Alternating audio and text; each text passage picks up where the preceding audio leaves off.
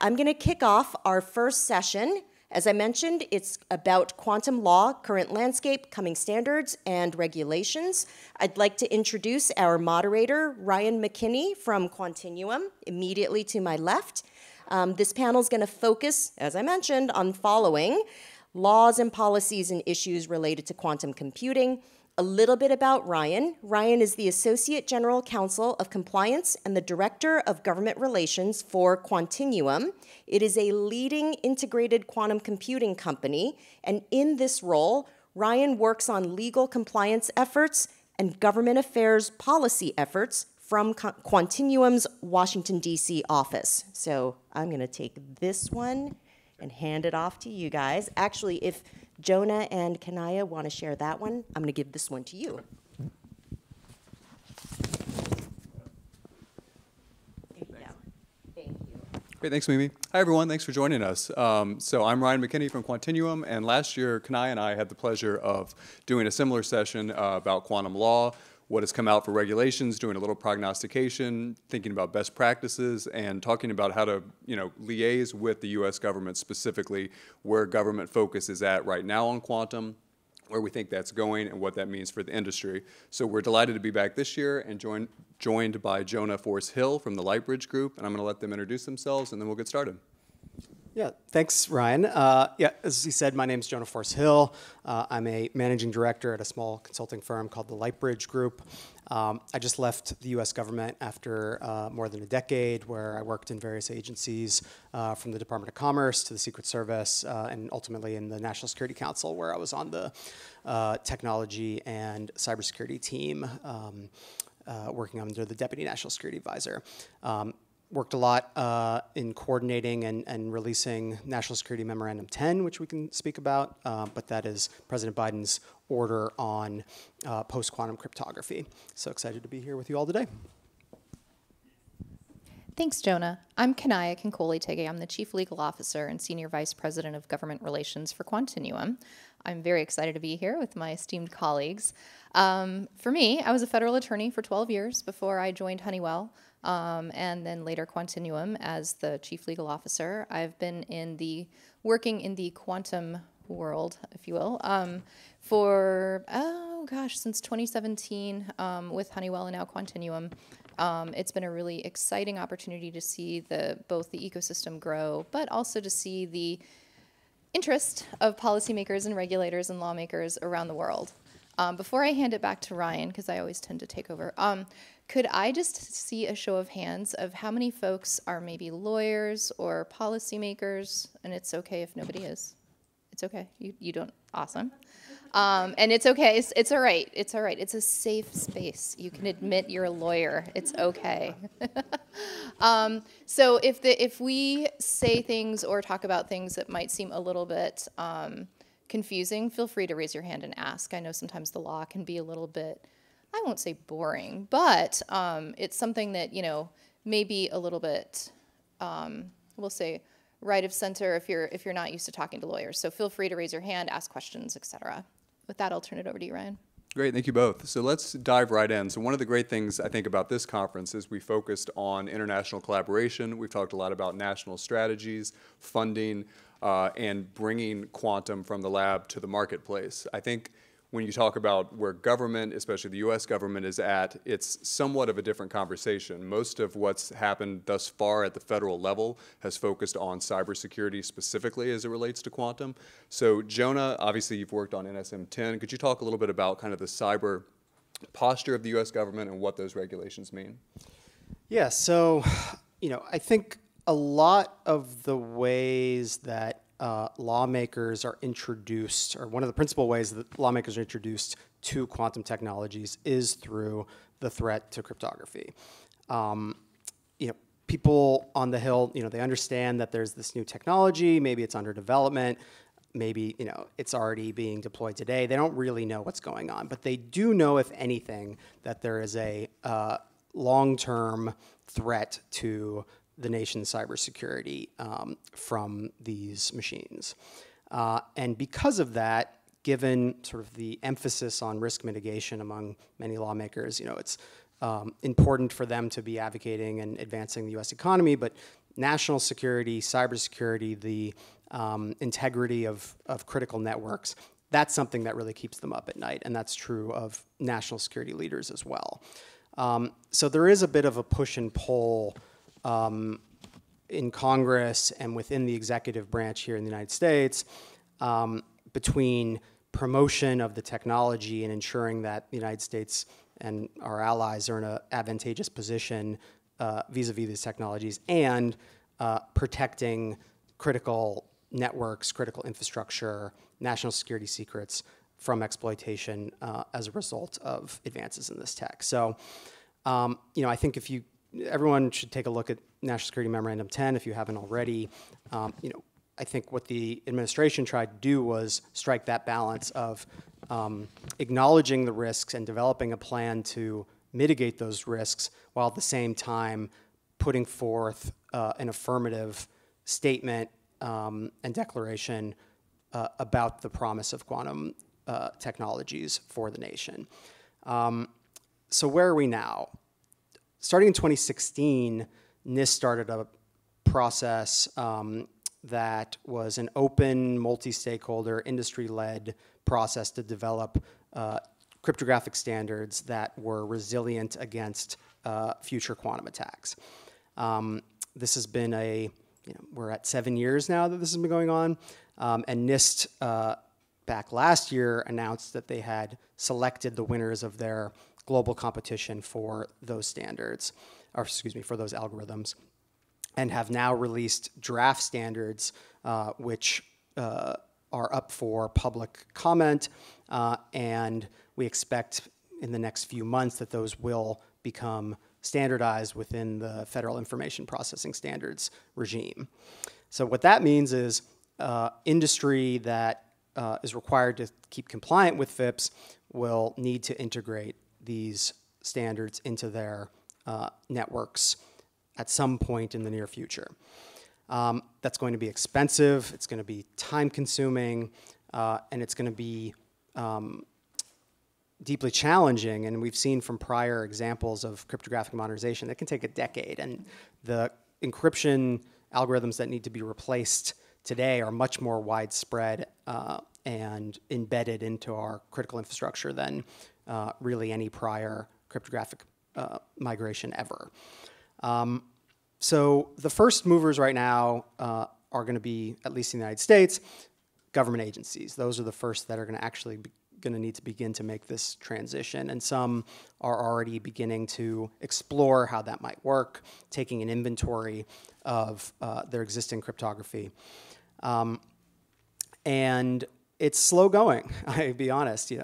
May 4th was a due date set by the Office of Management and Budget to provide an initial inventory of vulnerable cryptographic systems. That has moved not as quickly as we might hope. There's been an extension. So I think it just gives us a little bit of an indication of how challenging this is going to be.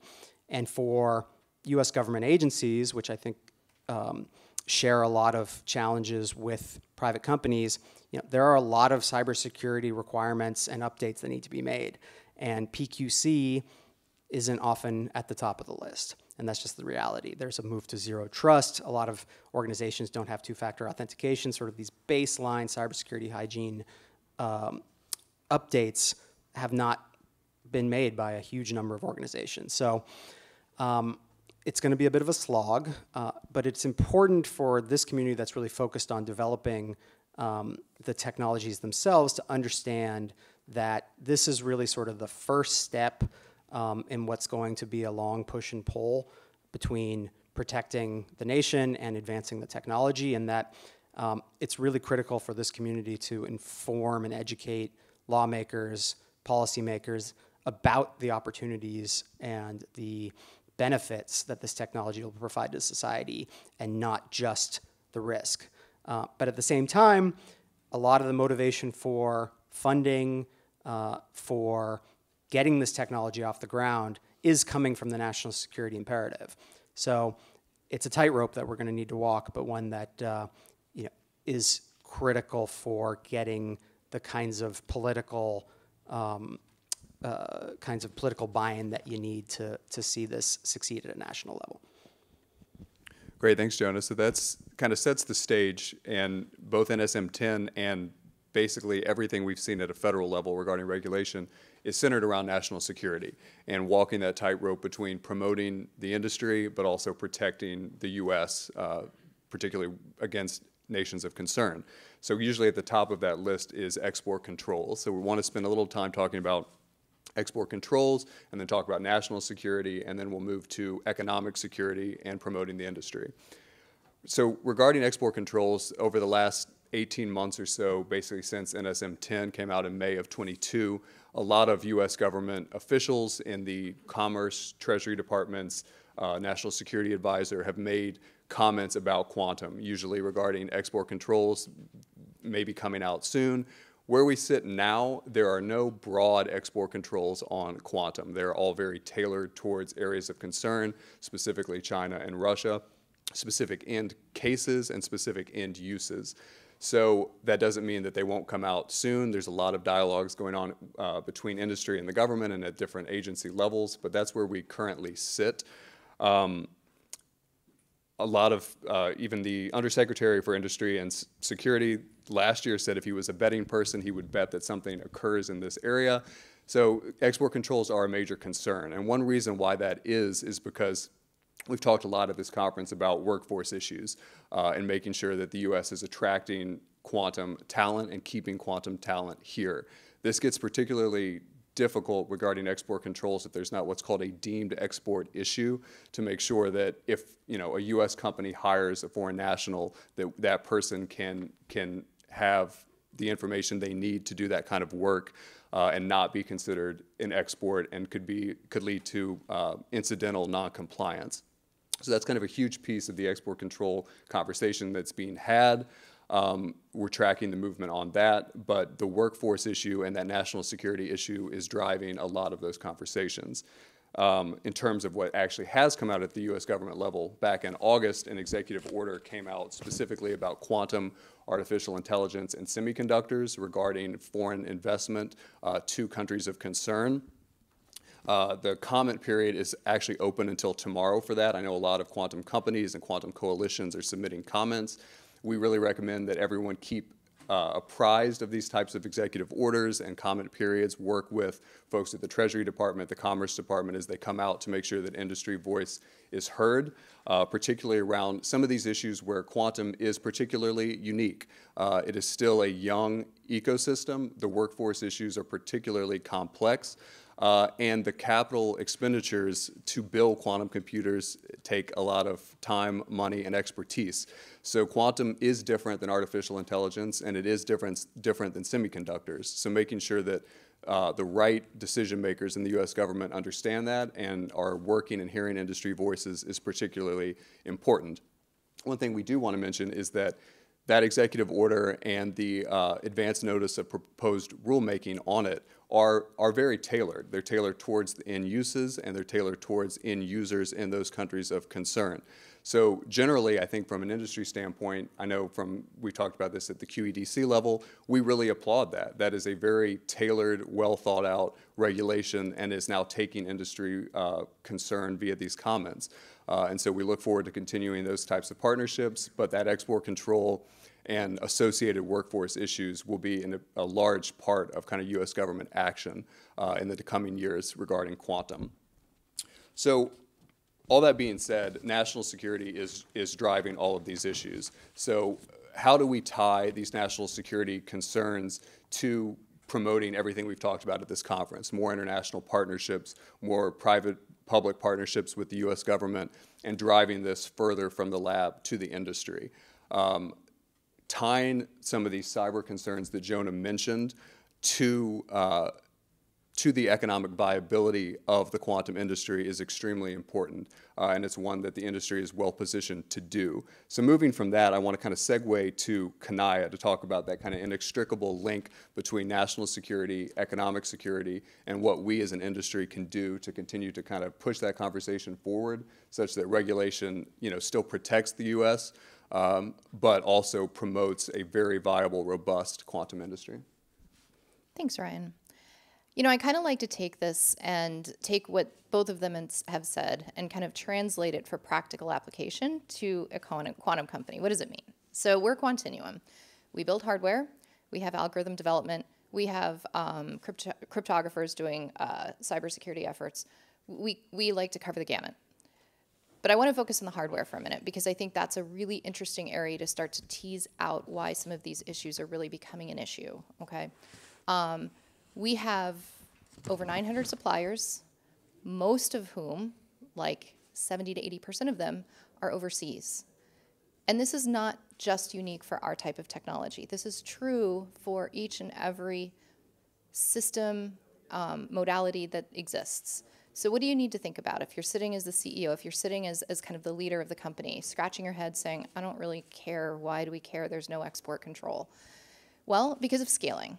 You have to scale these systems. And whether you're scaling your chip, whether you're scaling your lasers, whether you're doing whatever it is you're doing, you need to be able to have conversations, deep partnership conversations with your supply chain.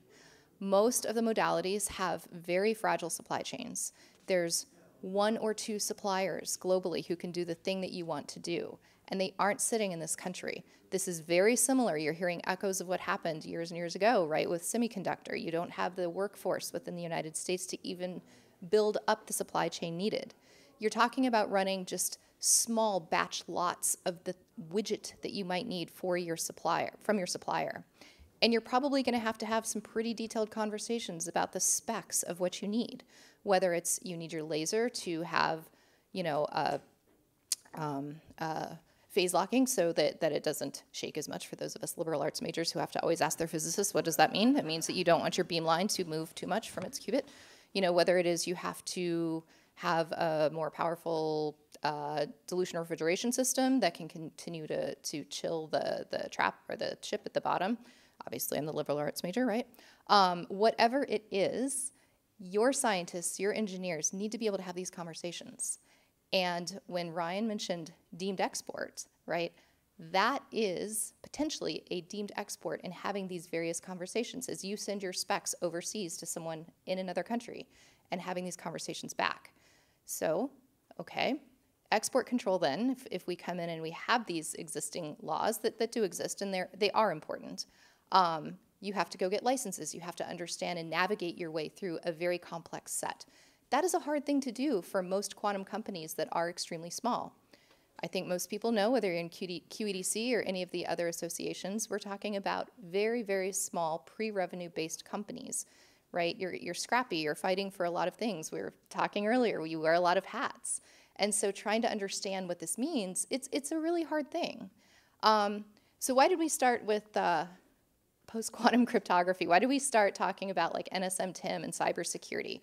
I know when in going to a number of different conferences, you don't seem to hear that very much in the industry, right? We're focused on scaling, on use cases, on how we grow this out. That specter it's in the shadows, right? But it's informing policymakers globally about what they need to do to protect themselves in 5, 10, 15, 20 years. And if you go to cybersecurity conferences, I had the pleasure of going to Israel, actually, in the spring to go to their Cyberdome. And it was a phenomenal experience, and I got to see basically this real-time show of all of the cyber attacks happening around the world, and it is exhausting.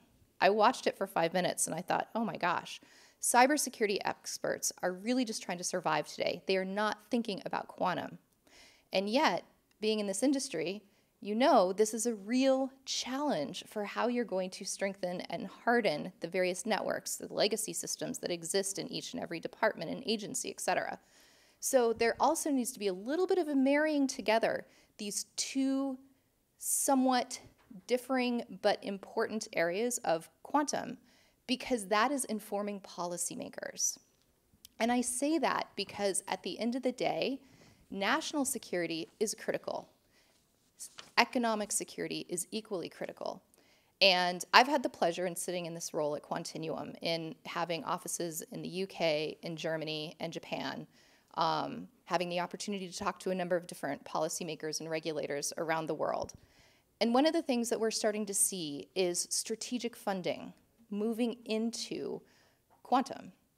Years and years ago, well, okay, that might just be 2 years ago, but year plus year, it's 2, right? You would see just general funding for R&D, a line item for quantum. But now you're starting to hear nation states talk about building out the workforce, right? Having strategic investment in supply chain that's going to be an enabler to grow up the ecosystem, to re-domesticate the know-how around the supply chain that feeds into quantum. You're starting to see lawmakers and policymakers get really smart on these issues because, in part, they're now paying the price for letting semiconductors move offshore for so many years ago. And they don't want to see that happen. And I think that's why we are saying thank you, regulators and lawmakers, for being smart, for continuing to have the dialogue. But I also want to take the moment to encourage each and every one of you, in whatever role you happen to be, to really, really start to think about how you can continue to inform the dialogue, because this really is a big issue that can come very quickly. I saw we have a 5-minute wrap-up, so I will see if anyone else has anything, and then maybe we can take a couple questions. Yeah, I think we'll just wrap it up kind of with one point. Obviously, being a law panel, we'd be remiss if we didn't discuss the NQIA. Obviously, the NQIA is kind of what started this government focus on quantum, and has been hugely important to promote research and development. It is due for reauthorization, and the deadline is Saturday, September 30th. There may be a government shutdown. We don't know what's going to happen. It may not get authorized until later. All that being said, at these types of conferences in the quantum community, it's easy to kind of roll your eyes at the way quantum has become a buzzword. How many times can we see the word intractable problems? How many times do we see Shores in a Wall Street Journal article? All of those, the fact that quantum has become such a buzzword is an opportunity to partner with lawmakers to promote, to get the QIA reauthorized, to look at some of the great legislation that's been introduced this year, like the Quantum Sandbox Act, and to use national security concerns as a wedge to talk about economic security and to talk about the health and the promotion of the industry. So just wanted to mention that about NQIA and open it up and then turn it over to some questions, I think. Yeah, I'll just add, thanks for raising the NQIA. I think it's remarkable, and we should not, we should notice and recognize how crazy it was that only 5 years ago we had virtually a unanimous bipartisan agreement on the NQI Act. And that is rare in today's Washington. And I think we need to continue to build the momentum that was created from the passage of that act, and continue to leverage the bipartisan consensus that exists on this. And both parties recognize that this is critical to America's economic and national security competitiveness going forward, and that we should continually remind our lawmakers that this is important for the nation. Questions? Yeah. Any questions from the group? You guys were so chatty yesterday. Yeah. So you're talking about how it's going to take a while for the government itself to become compliant with the new security measures. On the business side, I am constantly getting reminders of what we're supposed to be doing in order to do business with the government. How do those two things mesh?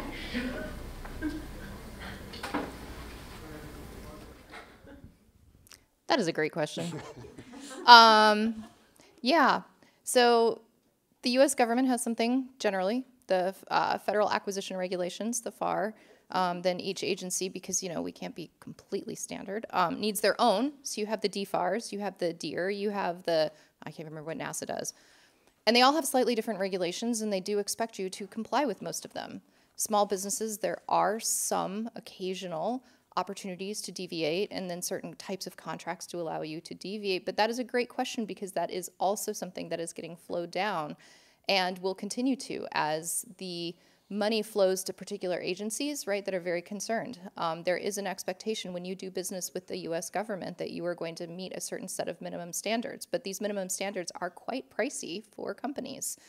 Again, also something that you don't necessarily have as much in other jurisdictions, which one of the things I try to encourage folks when I talk to them in the government is to find additional ways to help small companies start. Cyber contracts and things like that, they're hard. They're hard for companies to really gain traction here.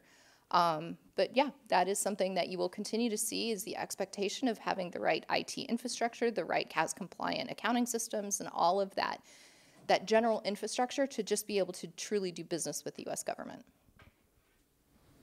All right, I'm so sorry we're running short on time, but hopefully Kaniah, Jonah, and Ryan might be available afterwards if folks want to come up and continue conversations with them. But for now, please help me to thank the three of them for this great conversation.